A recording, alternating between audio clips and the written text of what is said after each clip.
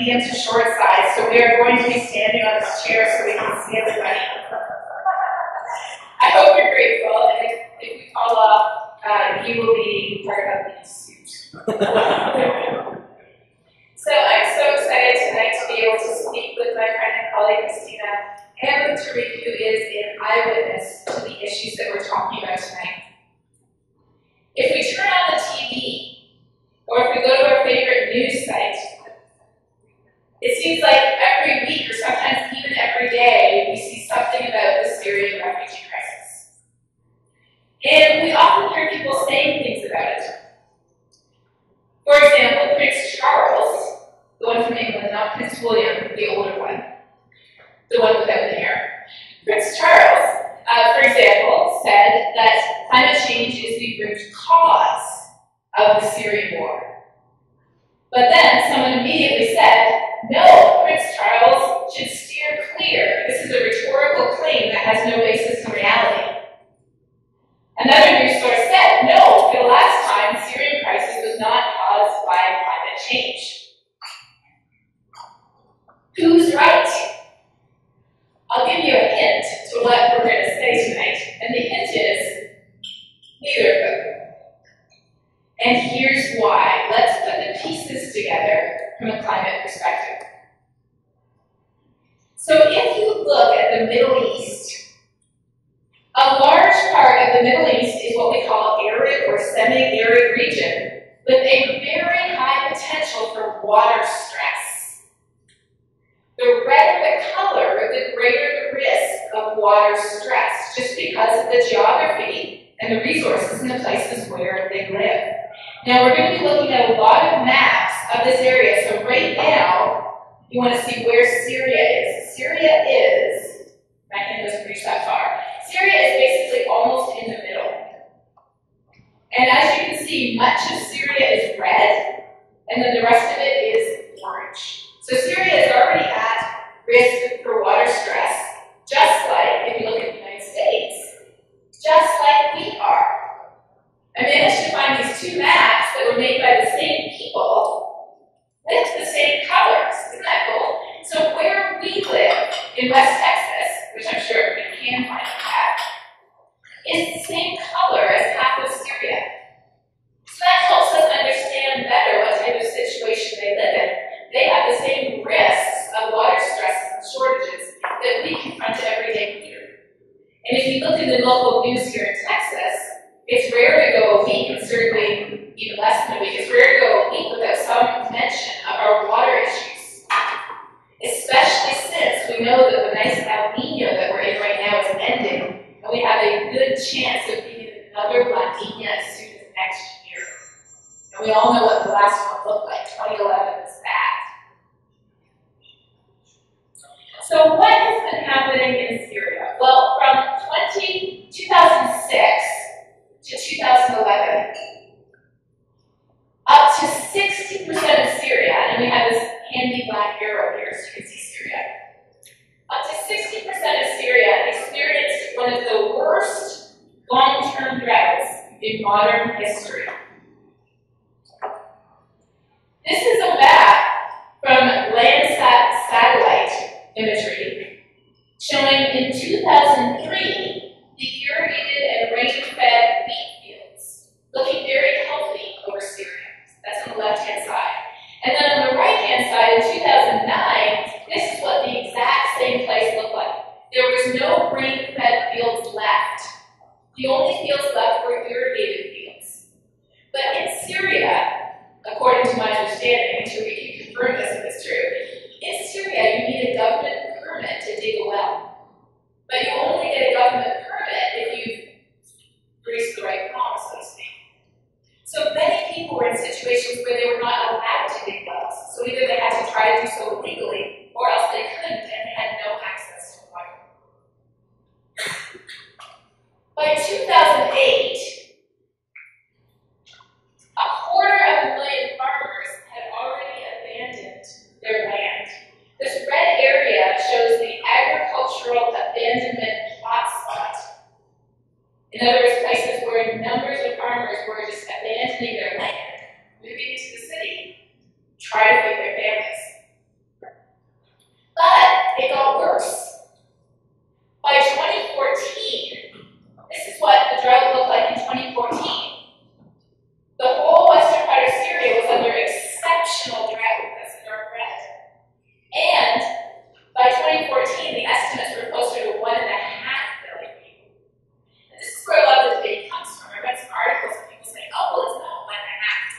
million. Well, if you check your base, it turns out that more people keep abandoning the farms the longer the drought lasts. So you have to look at updated numbers. So where does climate change come in? Well, in 2011, NOAA, the National Oceanic and Atmospheric Administration, NOAA, published a study showing that drought risk in the Mediterranean area, and again, remember that Syria fronts onto the Mediterranean, after Syria's Mediterranean coastline. Drought in the Mediterranean was becoming more frequent as a result of a changing climate. Red here is drought, green is normal drought. Then there was this paper that was published just this past year. It was published 2 months ago. And this paper, I'm going to read you the print because I don't expect you to read it. This paper found that, first of all, the drought did contribute to conflict in Syria, number one. And it also found that this drought was 2 to 3 times more likely now than it would have been 100 years ago with no climate change. So in other words, if rolling a double 6 is this drought, what climate change has been doing is taking off a few more of those numbers. So your chances of rolling a double 6 are now bigger than they would have been 50 or 100 years ago. This paper went on to explain that natural variability alone cannot account for the trends in wind and rain and heat. Sounds like love it, doesn't it? Wind and rain and heat that led to this massive drought. All of these factors, together with what? Together with other things, contributed to tip Syria into the situation that it's in today. So what do we have here? We have a drought-prone region that is already at risk from water stress, Syria and West Texas. But then to that, you add the fact that there's widespread corruption. They don't have crop insurance. They don't have pivot irrigation in many places. And then you have a very rapidly growing population with ethnic tensions. What does that add up to? It adds up to a very overloaded camel. And then along comes the final straw. And what did the final straw do to the camel? It broke his back. And now I'll hand it over to Cristina.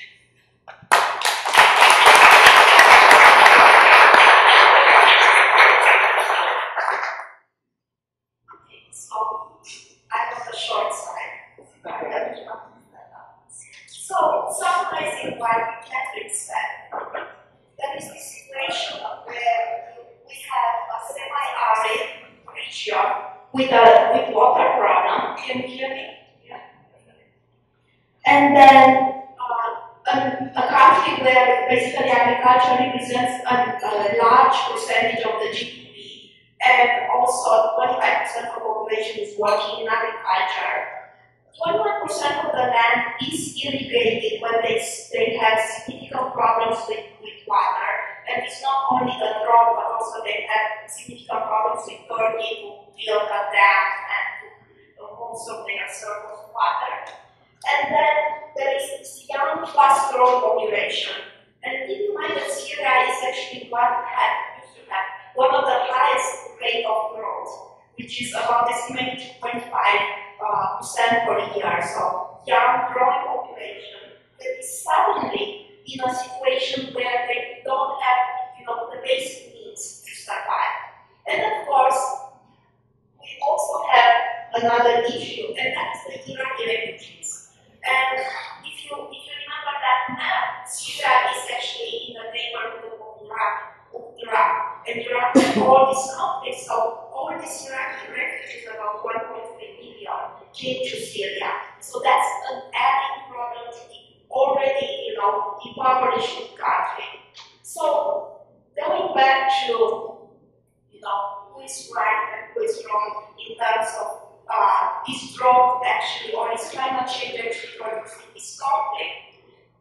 It's not climate change by itself or isolated from the other problems, But as Katharine said, it's the last straw.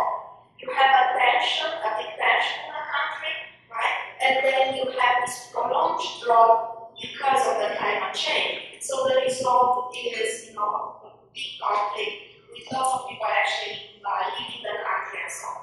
And here I just took this from an article showing the timeline of events, summarizing what happened to Syria and how we ended up with this huge problem, refugee problem. Now, as we said in our title, this is just the tip of the iceberg, right? So we look to this situation. We don't expect that this will be an isolated situation, because what climate change will do to our habitat is it will affect our agriculture and it will affect the sea level. Now, this is a picture showing what will happen with our agriculture as the temperature is rising and which regions of the world will be mostly affected. And if you look at this map, Africa will be one of the most affected regions. And as we all know, most of the countries in Africa are actually very poor. They are agriculturally dependent. They actually have much lower level of irrigated land than Syria has. It's about 5% of the countries in Africa. Also, they have continuous conflicts. There are different ethnic groups, and historically they have problems. So when you look at all these issues, and you add the fact that agriculture will be very much affected by climate change, it's reasonable to expect that something similar will happen in the future, especially in these very poor regions like Africa.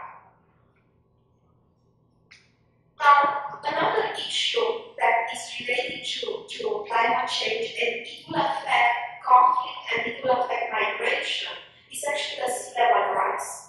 And when we look to the human populations in the world, about 44% of human populations are close to the sea, on the coastal area. And that makes sense because we all want to have a source of water. Well, but generally speaking, most of the communities want to be close to a source of water. However, what will happen is that with the sea level rise, and that's a picture showing where are these communities and how large they are. So what will happen with the sea level rise is that, first of all, the seawater will infiltrate actually the clean water resources. So that will diminish actually access to clean water resources. And in some cases, and Katharine will talk about that, they will basically destroy full communities if we do nothing about that. So, UN put together this map showing what are the regions that will be most affected by climate change and that have the highest risk of producing climate refugees. And keep in mind that some of these regions will be affected by climate change because of the drought, and people will leave the land because they no longer have enough food. But some regions, for example, Bangladesh, will be affected by the sea level rise. They already have problems with flooding, and the sea level rise will actually make these problems even worse. Now, so summarizing this problem of climate change and migration, in social sciences we have this general problem of causation. How do you establish that one variable, one event actually produces, let's say, a migration of people in this case, or some other changes in the society? The problem is that we never have this simple relationship. There are always other factors that influence that. However, we know what are the things, or what is the mix of things that have the highest probability of producing an event such as migration. So here I summarize, when you look to migration, why people migrate, generally speaking. They might migrate because they want a better life, right? If they have the right connections, they will move to that place where they have, their lives. And that's what we call economic migration. What's happening with forced migration? Well, when we look to forced migrants, refugees, in comparison with economic migrants, one of the problems is that refugees tend to have much harder time integrating into the host communities. They are forced to migrate, they don't have the will to migrate, right? So that makes the whole evolution of the whole society much more difficult. Now, what the climate change factors will do to this picture? Well, the climate change will actually make certain places of the earth uninhabitable, and it will displace people to move to other places. It is expected that this is the International Organization of Migration, expects about 200 million people by 2050 will be what we call refugees, climate refugees. And this is not really, they are not considered refugees by the UN, but there is a continuous pressure to get for them to get the same actually rights as a refugee. Now, there is this fear that developed countries will be actually, let's say, the receiver end of these refugees, which when we look to the Syrian crisis, we see that now a lot of people, Syrians actually move to European countries. Just wanted to point out that that's not really the case.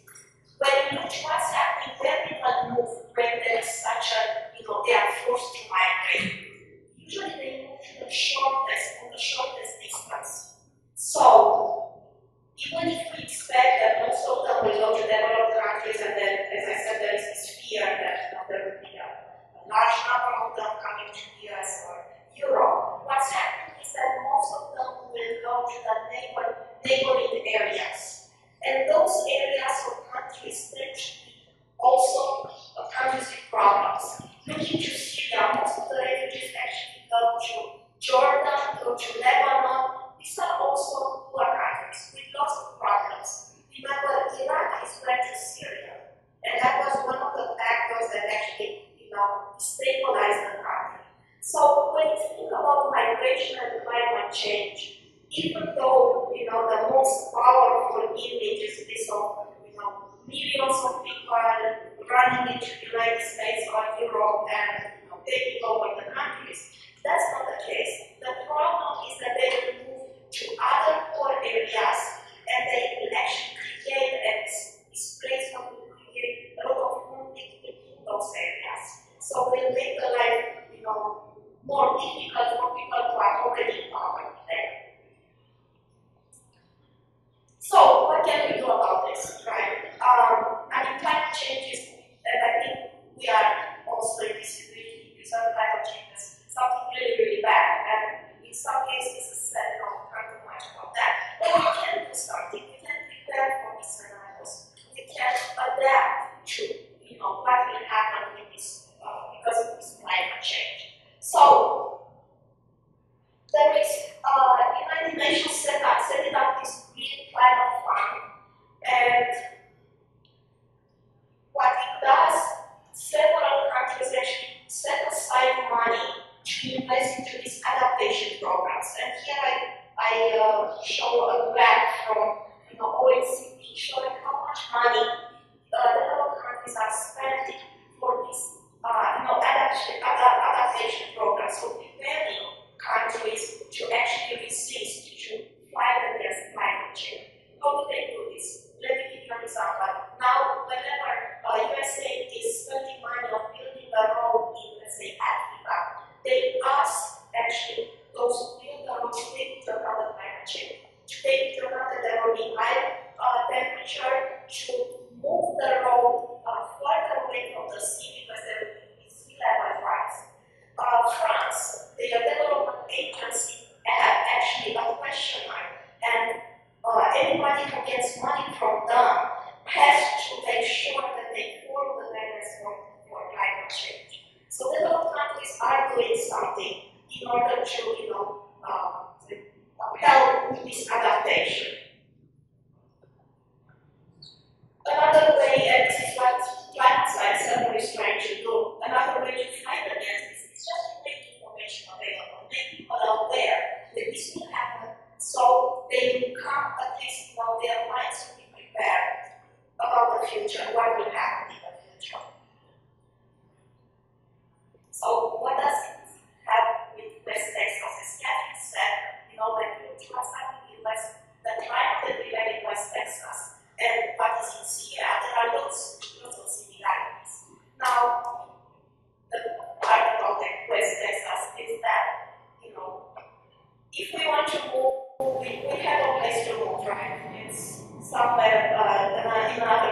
the United States. Now, another thing that is specific to West Texas is that it doesn't have an increase in population. Actually, we have a high rate of migration. People are living in this area. We are very special with this Texas because we lose population rather than receive population. Now, this is good and it's bad. It's bad because what we have an aging population and we have fewer people who are working age. And if something happens with our water resources, if the agriculture is no longer on the same level as it is today, then this problem of aging will actually be more and more serious. Now,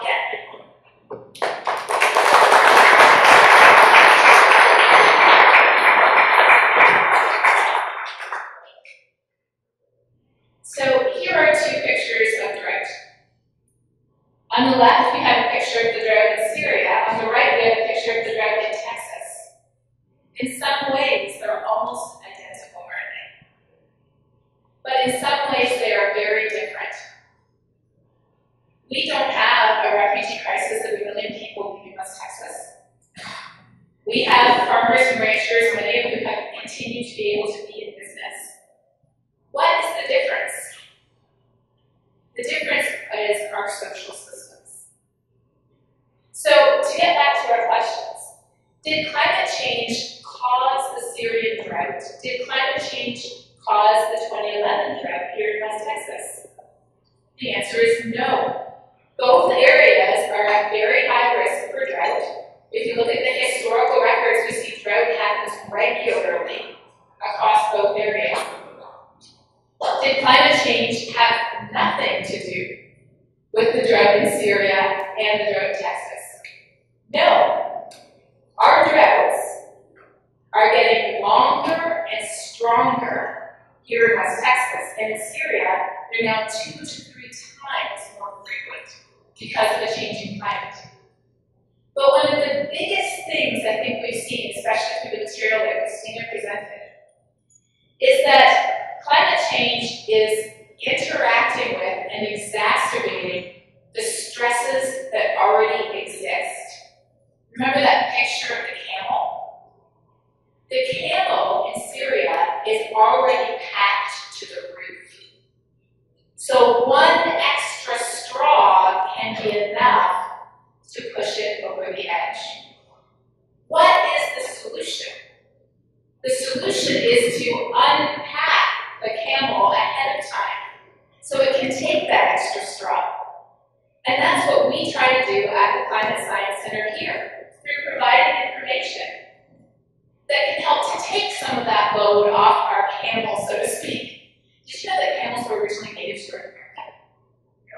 Yeah, they really were. I thought that's fascinating. So it's not so strange to talk about camels in Texas as you might think. So what we try to do is we try to provide the information we need to unpack our camel ahead of time so that when that extra bale of hay, because I think we've gone too far to call climate change a single straw, when that extra bale of hay gets loaded on, the camel's legs will stay firm, our social systems and our agricultural systems will remain firm and be able to bear that extra load. It's not just drought, though. When we look at a changing climate, we already have climate change refugees in the United States. If you don't believe me, just Google climate refugees. We have 2 groups of people in the United States who are currently competing for the title, the dubious title, of first climate refugees in the Americas. The first set are the people of Utah, Alaska. They live on a bank of a river on ground that used to be permanently frozen. Alaska is warming twice as fast as the continental, the lower 48 United States. And so that ground is melting and crumbling, falling down, and their homes are being washed away in the spring floods. They have to move. They can no longer live in that location. But they were joined just this year by a tribe from Louisiana, a Choctaw tribe living on a barrier island, which is being overwhelmed by both rising sea level and sinking land. Why is land in Louisiana sinking?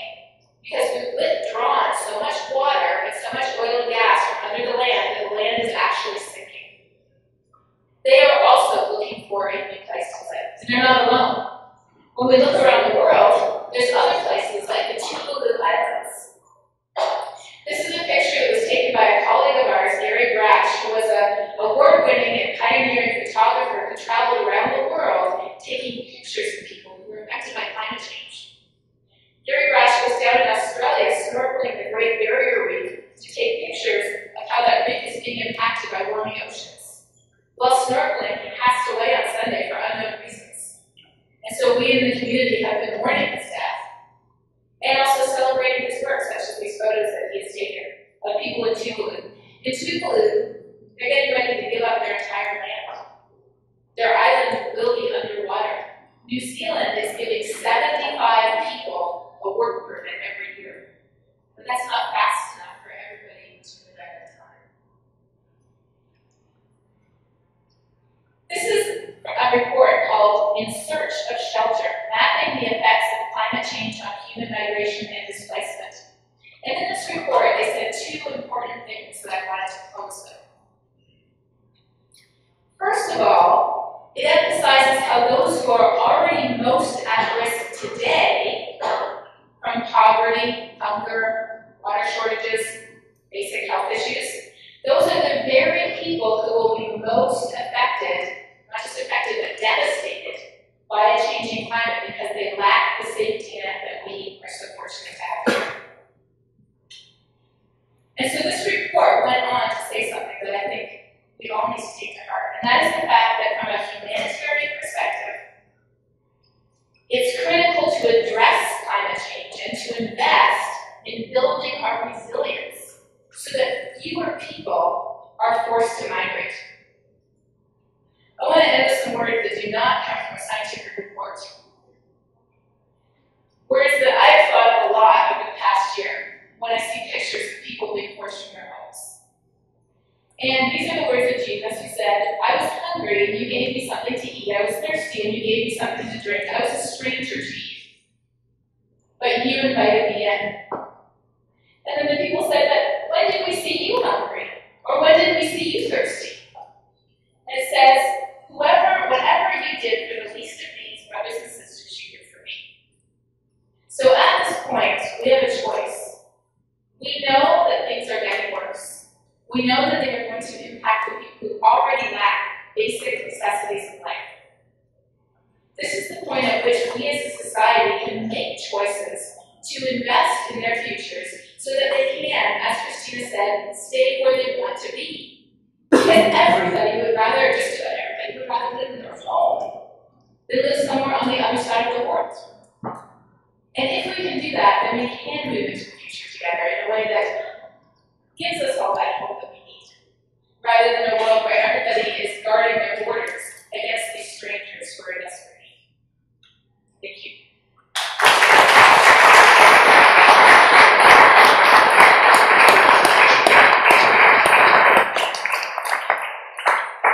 Tariq.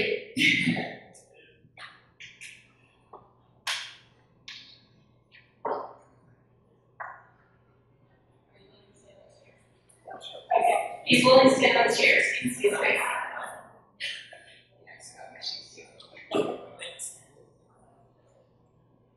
Hello. I'm Tarek. I'm a PhD student at the Science Department of Statistics. And this is the first time I ever speak on a chair. So just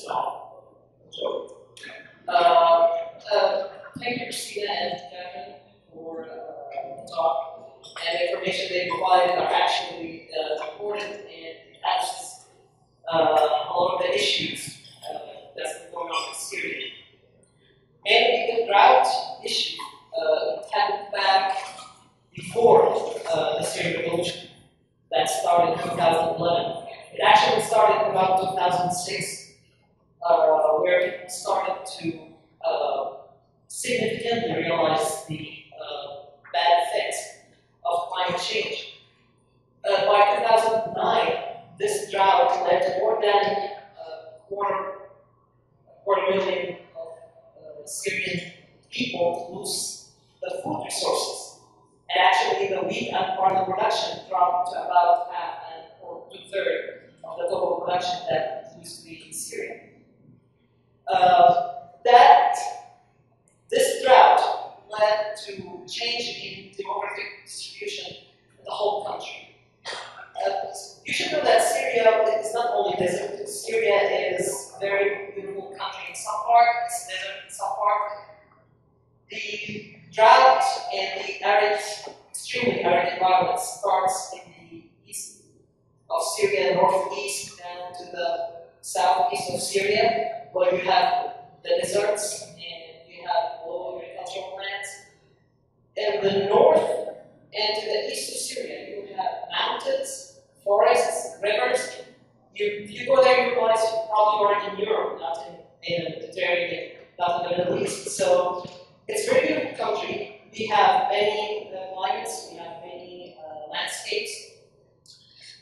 With the drought, it changed the demographic distribution. So many areas were suffering from losing of vegetation cover and agricultural land, forced the people to move to the cities where they can live.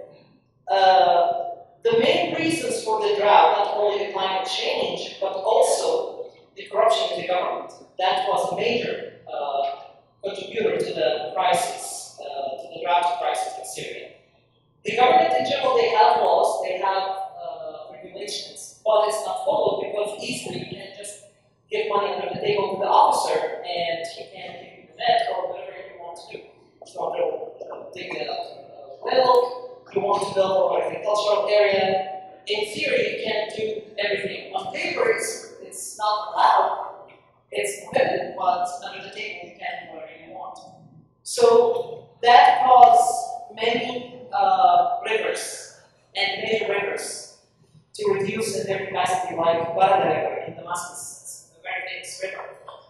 Many springs that's feeding that river actually dried out.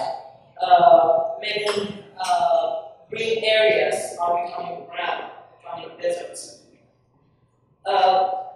With all these consequences, and when the Syrian revolution started in Syria in 2011, this drought actually gave the regime the best environment to create enemies. So the drought in the northeastern part of Syria, the increasing drought, the increasing severe environment, left low population. Most of the population, they fled that drought to the cities to find education, to find better life, and left the area in some sort of ignorance. No high level of education, very deserted and remote areas, no established transportation system, no infrastructure, so those areas became deserted with time. And when the Syrian revolution started, the regime just released all the criminals, not the political prisoners, released all the criminals and put them in that area, knowing that it will be a nuclear for a much greater enemy, which we see now, terror and ISIS, caused by ISIS in that area. So the drought was the main reason why ISIS actually became stronger. It was the best environment for a terrorist group to grow. You have people with low education, you have remote area, nobody can go there. So it was the best environment, and beside that, the regime never attacked those areas and attacking all the other agricultural areas, throwing barrel bombs on them. And those barrel bombs actually removed a lot of the agricultural areas. Mainly, I don't know if you read about the International Center for Agricultural Research, dry areas in Cardiff. They used to have really huge areas of wheat and barley and agricultural experiments. They were so active and they had a lot of agricultural activities and research there, and the regime just wiped them out. So they had to move all their work from Aleppo in Syria to Jordan, in Amman to Jordan. So this all changed the whole situation here. This created more drought, more desert areas. You don't have this agricultural lands as it used to be, and that was part of the regime to kill the country, because their logo was either Assad or we will burn down the country. I don't want to make this political talk, but just because it contributed significantly to the drought in Syria. It wasn't just a single act or arbitrary act. It was a planned act, and it forced people to leave their homes and move to Jordan and Lebanon. And Jordan is located to the south of Syria. It's smaller than Syria, and it's in the top 10 10 countries that are poor in water resources. And they have refugees coming from Syria, about 2 million refugees, that increased the water demand in the government of the country itself. So that created a crisis for Jordan. They already have water shortage, and now they have 2 million people to give water to. So the whole situation is related to climate change somehow. Some people will say, okay, it's a cause of climate change, the drought caused this. It's all synchronized issue. One thing will lead to another. And when you have corruption and bad politics, it will definitely affect the environment. And that's what happened in Syria. As I said, now it's becoming more and more drought. And I think what the situation since 2001 until now actually helped in increasing the speed of the process.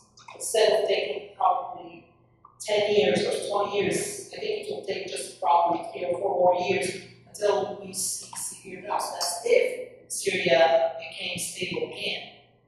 Then we will see the actual effect that will actually happen there. So it's not getting better. The drought is getting worse, and climate change and the human factor are definitely playing a major role in what's happening in Syria, and exporting the issue to other countries as well. Thank you.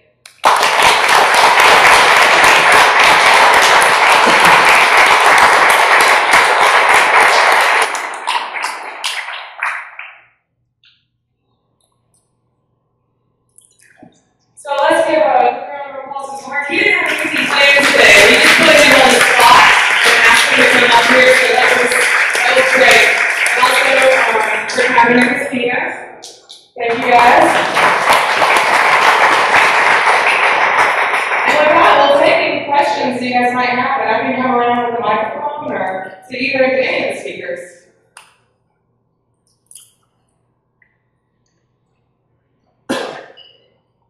No questions? Sure. I'm going to come over there, but I can repeat your question.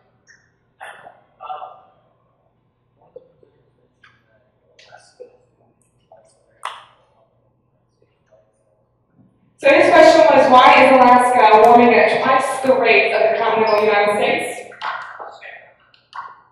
That is a great question. That was me who said that. So I'm not going to stand on this. Alaska and the Arctic, in fact, the whole Arctic, is warming much faster than the latitudes because much of the Arctic is covered in shiny white snow and ice. So when it's all covered in shiny white snow and ice, a lot of the solar energy that shines down in the Arctic bounces straight back up to space. But as all of that snow and ice melts, and it's doing so faster and faster, it exposes dark ocean and dark land. And that dark ocean and dark land soaks up the energy from the sun, making it much warmer than it would be otherwise. So that's reason number one. But there's another reason too, and that's that all of that permanently frozen ground that's now melting has all kinds of decayed organic material in it, mostly plants. When that material decays, it produces carbon dioxide and methane, which are the two most important heat-trapping gases, along with water vapor. So when that ground melts, it releases extra amounts of carbon dioxide and methane into the atmosphere in addition to what humans are producing. And it eventually gets spread around the Earth, but because it's all coming from the Arctic, it traps extra heat from inside there in the air of the Arctic as well as the land. So, thank you.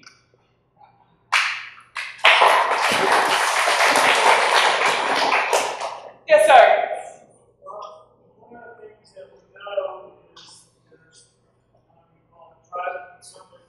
Sectarian problem in Syria. I'm wondering if that also doesn't play into some of the climate change. I mean, in other words, this group is in a place where there's a lot less area. This group is in a place where there's a lot more area, and that adds to their already possible healing situation. Sure.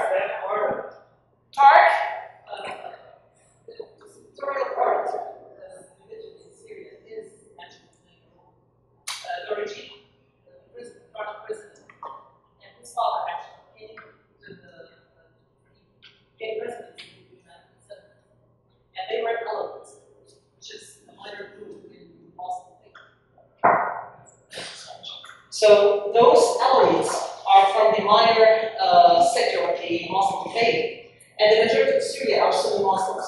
So when the leader became Alawi, and he took control and he took power, that will make most of the Alawis who used to live in the villages and the countrysides to move to the cities and they abandoned their agricultural lands and they moved to the cities and they start to have their own new way of life.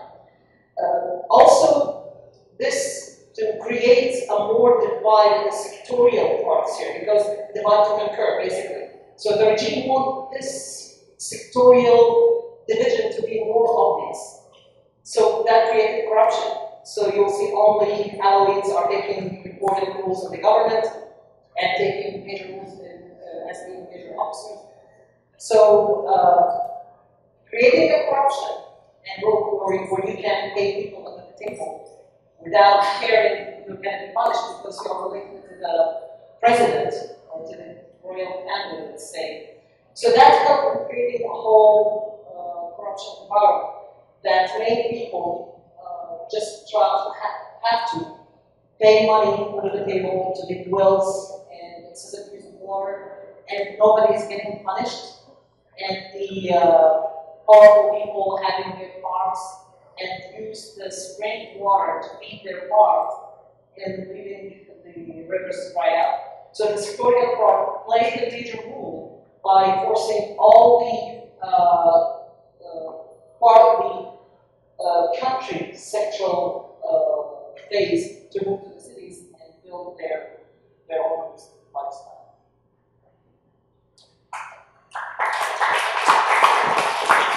I am Hassan, I'm also from Syria, and I witnessed 2 years of the Syrian Revolution. So, if you want to look at self-criticism in the country, there is some culture of corruption that was spread among people. So the government recently issued some laws to stop digging wells, okay?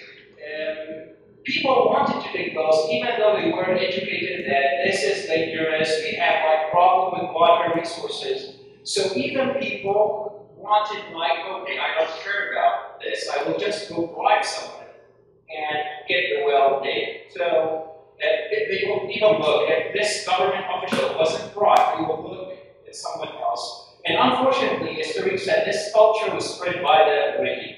Now, historically, the green areas in Syria are controlled by Alawites. So the most beautiful areas, the mountainous, the rich, full of water, are controlled by the Alawites. Well, of course, the Assad regime is very bad. Like the guys who are fighting Assad are not that good too. A lot of them are terrorists, and they are disguised by different names. So not all of them are called ISIS. So they also want these areas. So they would say, we will kick them out and let them in the city and occupy their areas. So it's really very complicated. Just I wanted to add that. Thank you. Cristina, have a look at Alice. I just wanted to add about this, Alawites versus Sunni.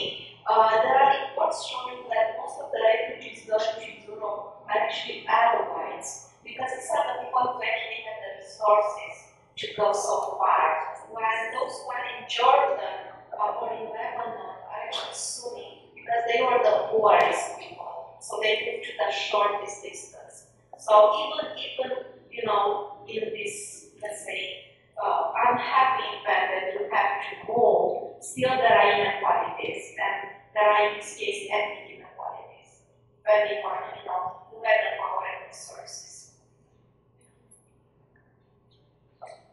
Any other questions?